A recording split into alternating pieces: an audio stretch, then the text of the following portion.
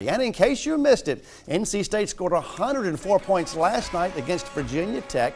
Dennis Smith Jr. had a triple-double for the Wolfpack. Smith had a slew of dunks, and he got to watch former Whiteville High standout Sean Kirk bring down the rim as well. Kirk had a dunk late in the second half.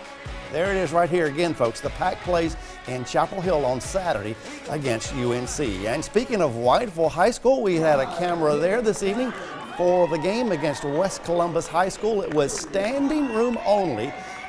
Some fans tried to stand on the court, in fact, and we'll get to that in just a moment. Now, we have no standing around for Bradley Pridgeon. He is about to come your way. He is number 15, and he takes it to the hole with style. Bradley Pridgeon can play. Whiteville had it going early on, and the Wolfpack squad would like more, and they get more with Tyrell Kirk.